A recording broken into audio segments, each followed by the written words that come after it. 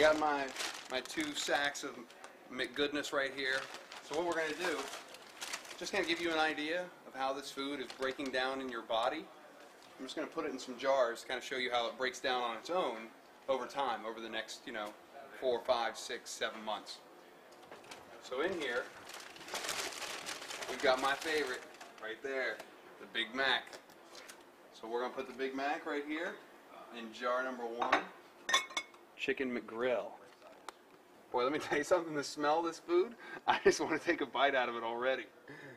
One of the worst things on the whole menu, the filet o fish. Look at that thing. It still looks terrible. Going right in there. Next, quarter pounder. That actually looks like meat.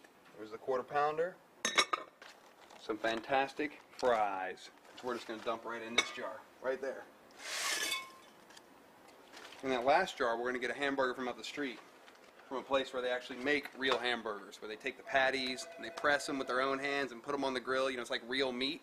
And lastly, French fries from a regular restaurant. See what happens at the same time. 2 weeks, French fries from a regular restaurant. 2 weeks, French fries from a McDonald's restaurant. 2 weeks, sweaty, moldy burger in there. That burger's all moldy. The filet of fish just starting to mold. That's some kind of cheeseburger. And the Big Mac, still nothing. Big Mac hasn't even started to mold yet. Big Mac still looks like we just bought that thing. Lettuce a little moldy. Chicken McGrill, definitely seen some better days. That thing is beat up. Filet of fish, look at that white fuzz on the top of it. The quarter pounder, that thing's got a rainforest going on inside there.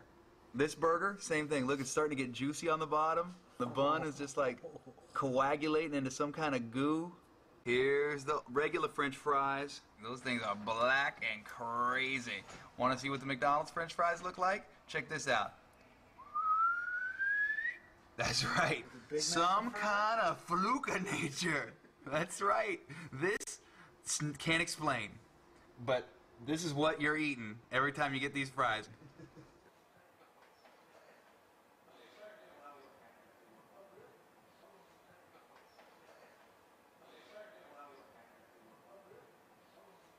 Ooh, that's the Big Mac. That looks good, doesn't it? Mmm, look at this. Oh, the chicken McGrill looks fantastic. Oh, that's so yummy. Look at the filet of fish. That's very impressive. Quarter pounder, really coming to the end of the road. And are you ready for the French fries? You ready? That's right. Look at that, folks. Why are these not breaking down? That's a really good question. And you have to ask yourself, wow, what's that doing in my stomach then?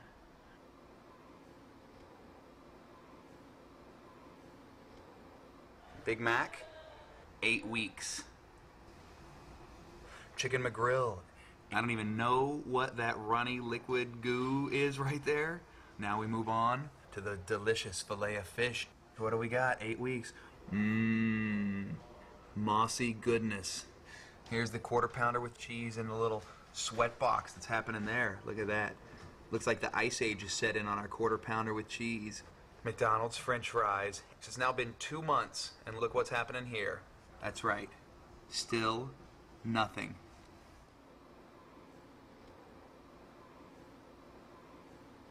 "10 weeks on the Big Mac. Frosty goodness.